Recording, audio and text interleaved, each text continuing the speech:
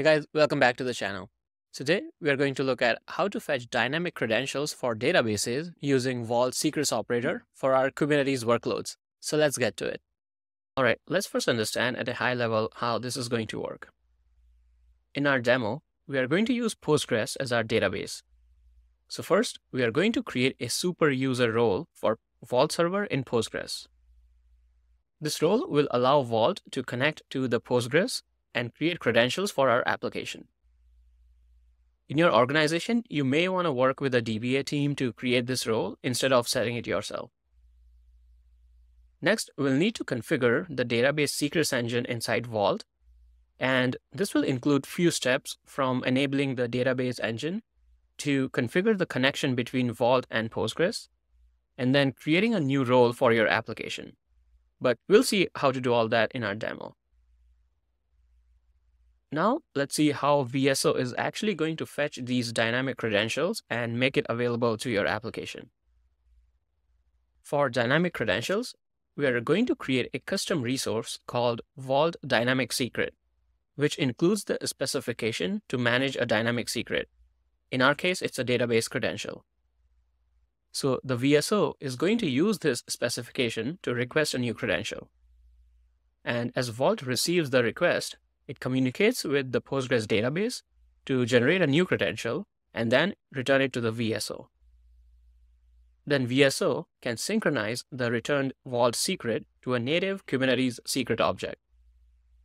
If the secret is already present, it'll update the secret, and if it wasn't present before, it's going to create a new secret object. And this secret object can be mounted or used by your application just like any other Kubernetes secret. So that explains the overall workflow of how these dynamic secrets are managed by VSO. And now let's jump into our demo. So here I have my local kind cluster created. And in the previous video, we already looked at how to set up Vault and VSO with Kubernetes authentication. So I'm not going to repeat those steps here, but you can find the link to that video and the GitHub repository in the description box below. So ensure that your Vault and VSO is already set up correctly before following these next steps. So let's do our Postgres setup first, and then we'll move on to configure Vault. First, let's add the Helm repository for Postgres. And then we're going to deploy our Postgres shard. The auth database parameter here is going to create a new database called a fake app for our application. So let's go ahead and deploy our Helm shard. And now let's open K9s. And while our Postgres pod is getting deployed, let's look at the secrets in the Postgres namespace. So here we have this PostgreSQL secret. And if you're using K9s, you can press X to decode the secret object, or you can use the kubectl command here to first fetch the data and then decode it. This is the admin password for Postgres user, which we are going to use to provision our Vault user. So let's copy this password. And now from the Postgres pod, we'll use the psql command, and we'll pass the Postgres user and the fake app database name to connect to it. Now let's paste the password that we just copied, and we are connected to our database. If you type \du, you can see all the roles that your database actually has. And at the moment, we only have the Postgres super user role. So let's create a new role for the Vault server as well. This query here is going to create a role Vault with super user privileges. And to keep things simple, the password for this role is Vault. Let's execute this query. And now that our role is created, we can confirm it with \du command again. So this is all the configuration done from database perspective. Now let's go to the Vault server and we'll configure our database secrets engine. All right, let's first enable the database secrets engine at the default path. And if we list all the secrets engine, we can see our database secrets engine at the default database path is enabled. Next, we are going to configure the connection to our fake app database. So let's go through these parameters.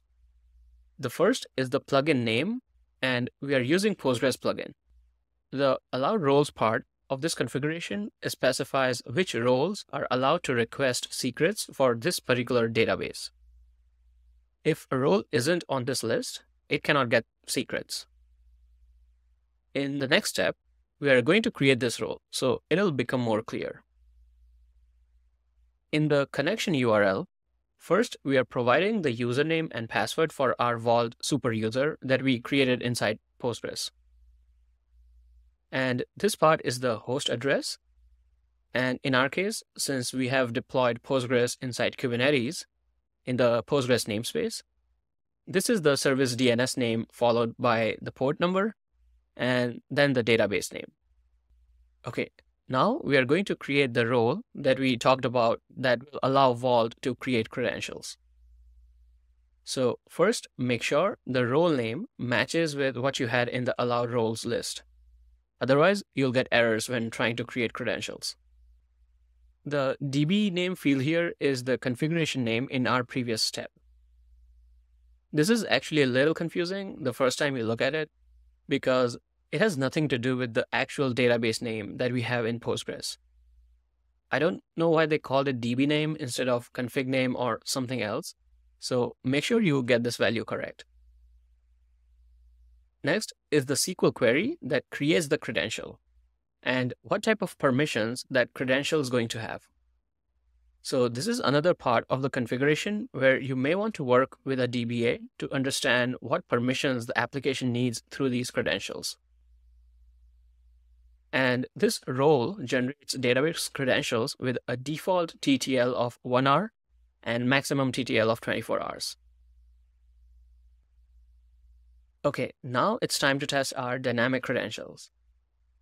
To generate a new credential, we'll use Vault read on the creds endpoint with the name of the role that we just created.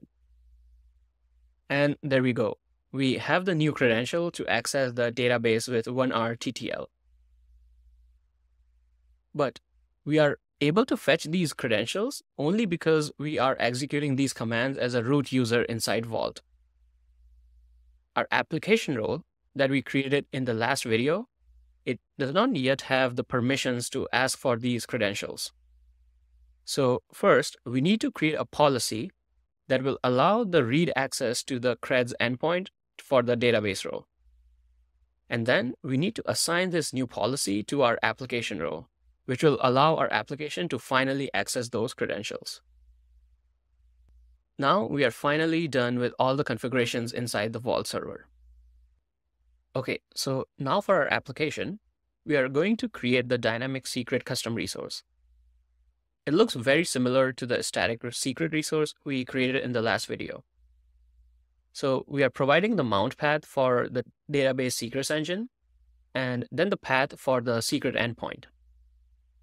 It'll create a Kubernetes secret object called Postgres with our credentials.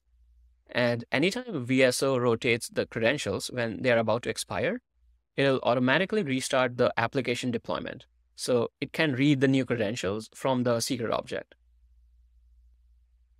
Next, in our deployment manifest, we are going to mount this new secret that contains our database credentials and read those credentials as environment variables. So these were all the changes we had to make on our application side. So let's go ahead and apply the new dynamic resource first. And then let's also reapply the application deployment manifest so that it can read those credentials in our application pod. If you go back to K9s and look at the secrets in our fake app namespace, we have this new Postgres secret created by our VSO. And if we decode this secret, we can see the username and password for our database. So now let's go back and shell into our application pod.